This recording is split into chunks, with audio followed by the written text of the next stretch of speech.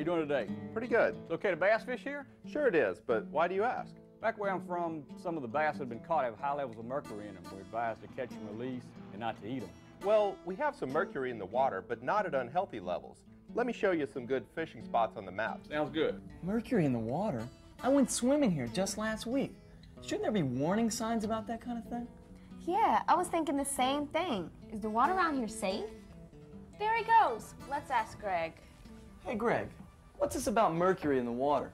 We don't have factories dumping mercury in the bayou. True, but officials still test for mercury levels because mercury released into the air can travel for miles and be absorbed at a later time in different bodies of water. They've actually found mercury in the blood of penguins in Antarctica, and you know there isn't much industry there. The concern over mercury in fish is because of bioaccumulation and biomagnification, two important concepts in our environment. Mercury is an element that can be stored in the fatty tissue of animals such as fish and build up over time. We keep an eye on bass because they're pretty much at the top of the bayou food chain. Now look at how mercury moves through that chain.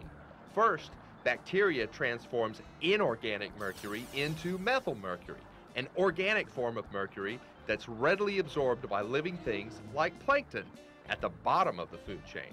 Tadpoles eat the plankton or bugs contaminated with the methylmercury. Then small fish eat the tadpoles. But a small fish doesn't eat just one tadpole, it may eat several over time. The methylmercury is stored in the tissues of fish, so as it continues to eat mercury-laden tadpoles, its mercury levels rise. That's what's known as bioaccumulation. Now, a fish higher in the food chain, like a bass, comes along and eats not just one small fish, but dozens of small fish over time. The methylmercury accumulates and remains in the fish even as it gets older. Over time, the bass's methylmercury levels will exceed the methylmercury levels of organisms lower in the food chain. That's known as biomagnification. That means that if I ate the mercury-packed bass, I would store the mercury? Exactly. And over time, if you ate more than one bass, with each new fish, your body's mercury level would rise. Bioaccumulation. I have an aunt who says you can overdo vitamins for the same reason. That's right. Vitamins that are fat-soluble, like vitamins D, K, and E, get stored. And if you take too many, they can actually make you sick. Mercury's not the only bioaccumulating headliner.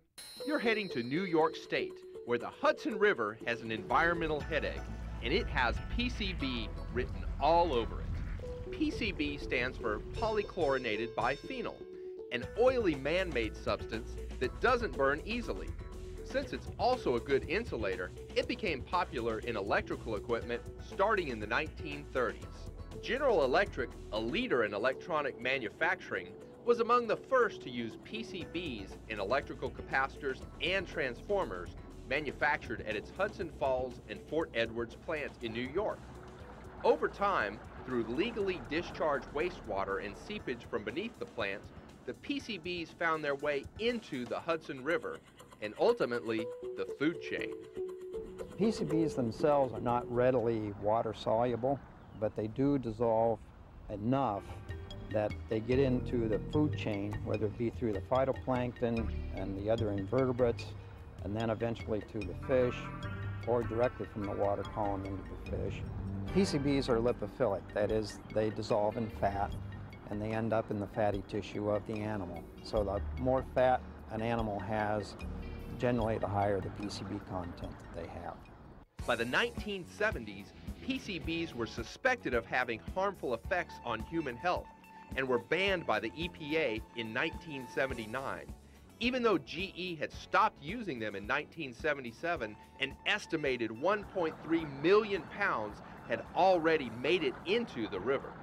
Contamination in the river poses risks to a number of organisms, including the fish themselves and any of the consumers of those fish, birds, other forms of wildlife, and of course humans. And that's one reason why we have the fish consumption advisories in place for the entire Hudson River. People who fish for recreation have to release the fish they catch in some areas, and pregnant women and young children are warned not to eat the fish from the Hudson River. Commercial fishing has even been stopped in certain parts of the river. To monitor the PCB problem, fish samples are taken regularly from the river and sent for analysis to determine how much PCB they contain. Acceptable levels of PCBs in fish have been set by the Food and Drug Administration at 2 parts per million. A good handle on that is, if you think in terms of time, 1 minute in 2 years would be 1 part per million. Concentration levels vary depending upon the type of fish and how close they are to the source. Up closer to the capacitor plant sites, you will see characteristically 200 or 300 parts per million in a fatty species of fish, and lower down in the system, in those same species, you only see 5 or 6 parts per million.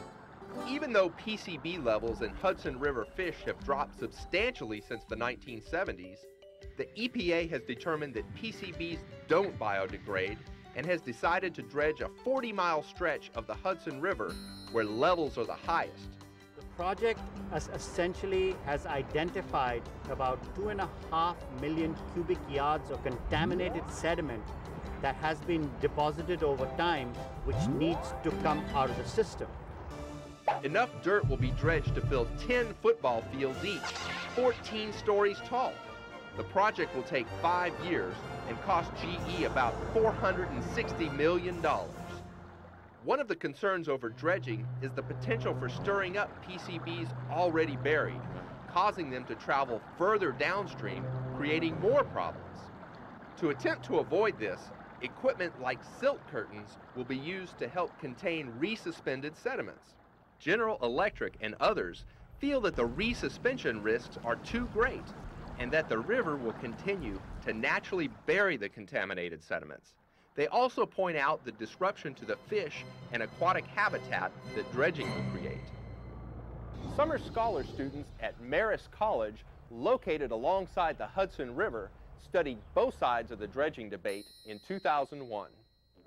The assignment was to find the positive and negative effects of dredging and to come together and make this website. There are 2 groups, and it was multimedia and video. In multimedia, we actually worked on the website. We put together all the information we've collected by interviewing different people and things that we looked up by ourselves and researched. When you're reporting on a controversial topic, you have to remain neutral so as to show both points of the situation and not choose one.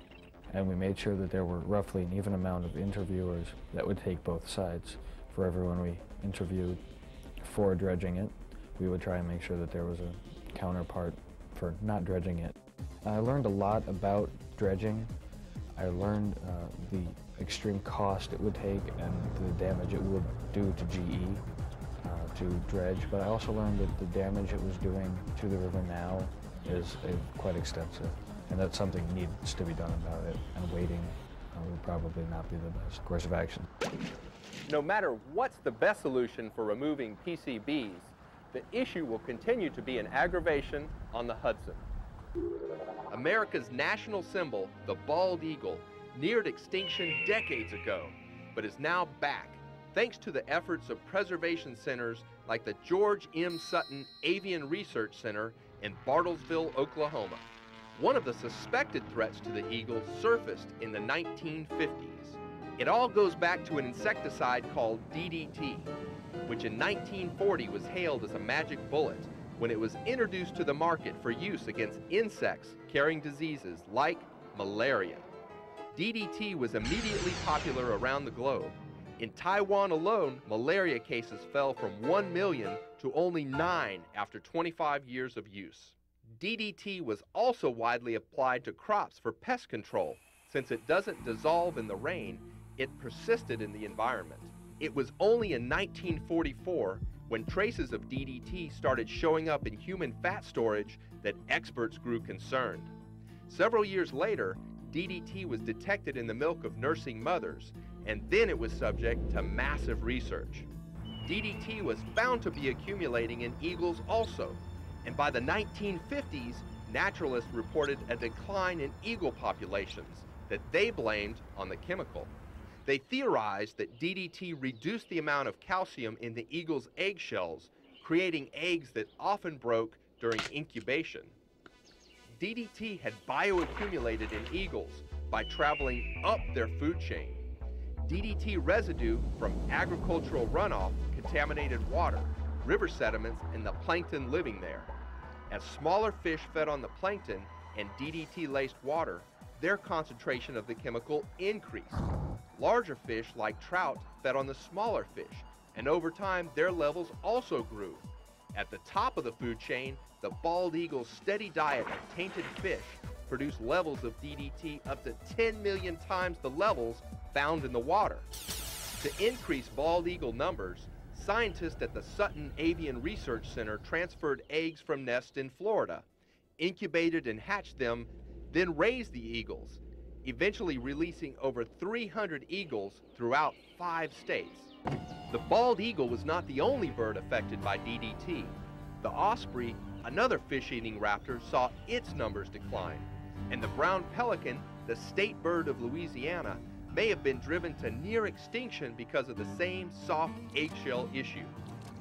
Even though it was never proven to be harmful to humans, in 1973, DDT was banned from production in the U.S., and several bird populations increased. Since DDT substitutes can cost up to 23 times more, controversy over its use still exists in poorer countries, battling malaria and other insect-borne diseases. Here's the Tacklebox brain teaser for you. During World War II, which of the following chemicals did soldiers use to control body lice and prevent the spread of deadly disease? A. Gasoline, B. DDT, C. Lime, or D. PCB? Pollutants that persist and bioaccumulate became the focus of the United Nations in 2001, when members of 122 countries came together to phase out POP's Terrible 12. POPs is an acronym for persistent organic pollutants. As the name implies, these compounds tend to persist in the environment for long periods of time, many years in fact. They will tend to accumulate in the fat tissues of animals, including mammals and therefore humans. And since they're very toxic, will cause long-term problems for humans. Chemically, what makes them so persistent is that they're very stable compounds. POPs don't dissolve well in water, and they tend not to biodegrade. They can also vaporize in the sun and be carried and deposited far from their original location, creating problems in places they're not even used. The Terrible 12 are a group of POPs designated by the United Nations as compounds that we need to get rid of. Some are pesticides and herbicides, some are manufacturing type compounds, others are byproducts of manufacturing. POPs are highly effective compounds for what they were designed for. The problem is the toxicity to humans in the long run. Not all persistent pollutants are produced in factories. Take the case of polycyclic aromatic hydrocarbons, or PAHs. PAHs can be formed through natural combustion processes, such as forest fires. In recent decades, though, we've increased the concentration of PAHs due to combustion processes such as the burning of fossil fuels. While PAHs haven't been banned, they do persist in river sediments and are thought to negatively affect the health of aquatic organisms, impacting our waterways each time we leave our driveway. Most of us are sort of pointing a finger at the factory down the road that's spewing out lots of CO2 and other contaminants from its smokestacks, but all of us are actually contributing to the problem every day when we drive our cars. Scientists estimate that you're carrying about 250 new chemicals in your body today that did not exist prior to 1945. Holy mackerel! As persistent pollutants have been phased out, new pesticides have blossomed. Organophosphates and carbamates are a chemical group of insecticides that have in large measure replaced the old chlorinated hydrocarbons, which were those persistent organic molecules. Organophosphates and carbamates are not as persistent in the environment as the old chlorinated hydrocarbons were. They are rapidly broken down by sunlight. They do not stay in the soil, they don't stay in the water, they do not accumulate anywhere because they're so rapidly broken down. Products that use natural insecticides like pyrethrin, derived from chrysanthemum flowers, also offers safer ways for controlling pests. And the answer to the Tacklebox brain teaser is B. During World War II, soldiers in the trenches were routinely issued canisters of DDT to sprinkle on their bodies to control lice and prevent the spread of deadly disease. While traditional farms still use pesticides, the threat of bioaccumulation has changed the way some farmers raise crops. Organic farming is raising crops like this citrus without using pesticides or herbicides or fungicides, miticides. Instead, we build into the tree the ability to withstand pests and produce a quality product. The basic idea behind organic gardening or farming is to enrich the soil, and so we use many practices to add to the soil, such as incorporating crop residues, cover crops, using compost. We put compost down. Orchard this size with 15 acres, we put 50,000 pounds of compost down. And so we've developed a very rich soil, and this soil is loaded with fungi and bacteria and earthworms. In a conventional orchard, you destroyed all of that because the first pesticide you use pretty much destroys the earthworms. In our garden, we use very little pesticides. We have plants that attract the beneficial insects. We also have plants that repel certain insects. We encourage ladybugs to grow in the garden to feed on aphids. We buy insects that are predator insects, and these predator insects, of course, we release them and they eventually catch up and maintain a control. We're way ahead of the game, because if we wait till that insect is all over, it's too late. The demand for organic produce and products has been increasing every year. Only those items grown by farmers who follow the U.S. Department of Agriculture's strict standards can be labeled certified organic. When you purchase organic grown fruits or vegetables, you're getting a farmer who's willing to stand behind that product and say, look, I can guarantee you that I have no pesticide, herbicide, fungicides, miticides in this product. Who's monitoring the farmer who's using pesticide? Is someone checking that fruit? Is someone checking that produce? Not like they are with us. Gee, I never realized my body automatically stores some chemicals that may not be good for me. Yeah, in fact, POPs grab hold of fat molecules. Tell you what, now that I know levels can build up over time, I'm going to pay a lot closer attention to warning signs about contamination. Why not make a survey of your home or school? Find out what kind of toxic chemicals are present, and are they being stored safely? Also, keep in mind that even though the terrible 12 of POPs have been outlawed, they're still in the environment for years after they were placed there, still giving you reasons to think about bioaccumulation. So, who's up for some bass fishing? Count me in. Oh yeah, me too. After all this talk about fat storage, I could use a workout. Great. Let's look for a place to lunch.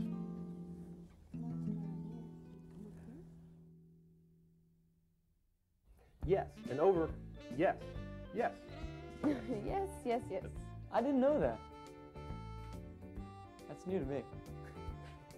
Keep going. Welcome to Priscilla's show. Yeah, you wish. Okay. POPs grab hold to fat molecules. Wow. So stupid. Visit our Tacklebox website to learn more.